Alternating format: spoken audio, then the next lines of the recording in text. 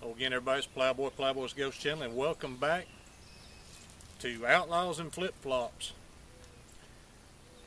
Now let's do a little more talking about the open top that I got, the Cimarron 1872 5.5 inch open top model. Since the little teaser truck top thing, I have put some Magnatusk grips on it off of eBay. Arizona Custom Grips, one piece. This was the first one I did. Took a little bit of work, me figuring it out, but I'm kind of perfectionist, even though I'm not capable of perfection. It's tormenting. Anyway, these were not the antiqued ones. These were fairly white. They weren't, well, in sunlight they were bright white, but you know, in a little bit of shade they looked an off-white. I didn't want them yellow, and I didn't want them brown, but I took some Phoebing's alcohol-based leather dye and did a little dip here and there, you know, 30-60 seconds at a time till I got it like I wanted it. And I think it gave it just about the right amount of color. And I used the Phoebing's tan. Tan is what that is. So let's get on with it. What can I tell you about the open top that you don't already know? I'm assuming a lot of y'all are like me, in that you've watched other videos and this is not your first exposure to some of these guns, so that's why I don't go into them like some of the other channels do, to tell you every tiny little thing, because I figure you probably know, some of y'all know more than me about it, you know. I have carried this gun around in this holster, and this has been my late night watching TV gun and stuff pretty much ever since I got it, even before I put this grip on it. But now since I've put this grip on it, y'all, I'm in love with it. This material that Arizona Custom Grips uses, now I've never owned a set of real ivory grips, so I can't compare it, and I'm not going to. I'm sure they're better, you know, in a lot of ways. But y'all, I have handled several guns with polymer, or, you know, a composite or whatever grip, you know, fake grip. And they all, you know, for some of them, I worried that this would feel like cheap plastic in my hand. It don't feel like that at all. Even when the grip panels were off and I was handling them, they are advertised as being just, well, not advertised, but I've read that they're a little bit heavier and more dense than ivory is. I believe that. They don't sound like, when you peck them with your fingernail, they don't sound like plastic. They sound like something a lot heavier and more dense. So let's see, I have unloaded this gun and pretty, yeah, I'm sure I did. 5.5 inch 45 Colt. I've got my standard loads, you know, that I shoot in every single replica that I've got. Standard pressure only, y'all, if you don't know. And tell you what, let's do. There's some folks bought this land around us back here, bought a lot of it. They've had it for a while, but they haven't been doing anything with it. Now they're about to build, if I understand it right, 3 or 4 houses back there.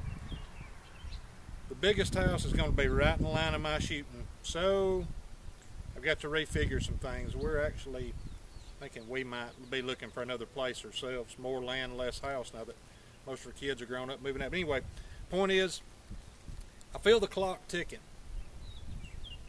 So let's shoot this sucker. Y'all gonna see the first shots with it? If I was smart like Hickok and a bunch of them others, I'd be shooting it, and I'd look a lot better when I got on camera. Y'all know, y'all ain't gonna buy that if I do it. You know I'm gonna goof.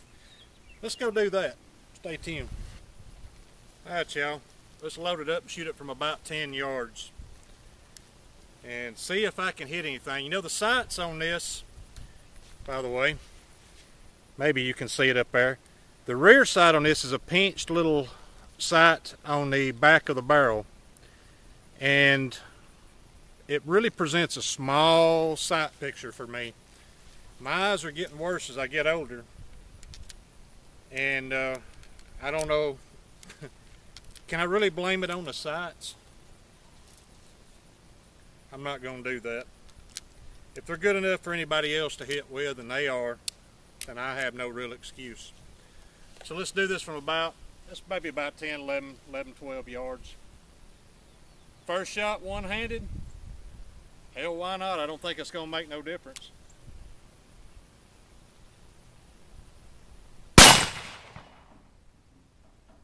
All right.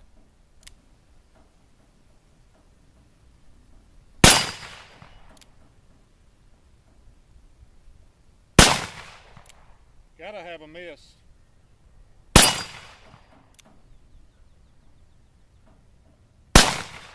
Gotta have a couple misses.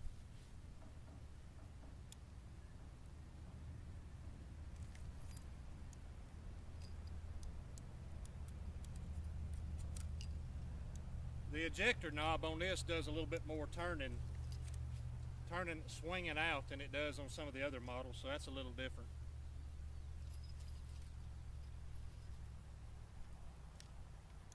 I think I mentioned in that last video that I got tennis elbow real bad.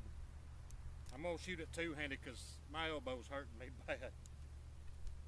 From all that ice and snowstorm cleanup, all the limbs and stuff and all I did and that saw and stuff, I did too much, and that's been months, and they ain't got better because I haven't took it easy on them. Anyway, enough whining.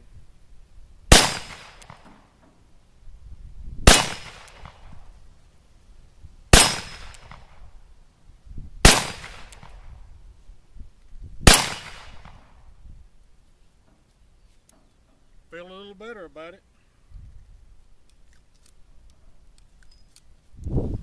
See what I mean? With a knob here, ejector knob, it really does kind of swing way out. Works just fine though.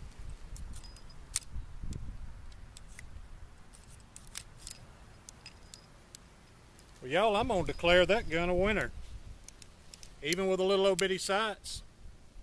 The only misses I made were my own fault. And y'all, I ain't shot anything in, good Lord, how long has it been? Last time I did it was on camera. That's been a long time. I like this open top.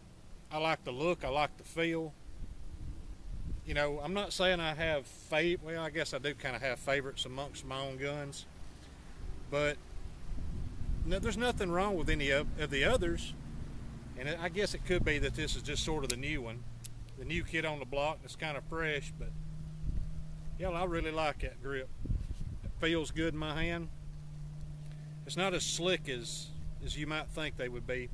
And when I did this, I did a lot of shaping and sanding to get it like I want it. And it's not 100% perfect, but it actually looks better than some that I've seen in on online articles.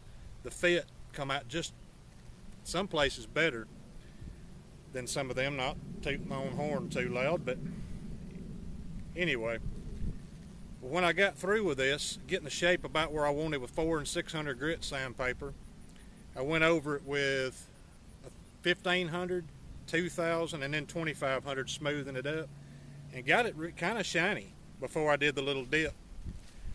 And I don't know how long this leather dye is going to stick on it. We'll just see. It's a popular thing.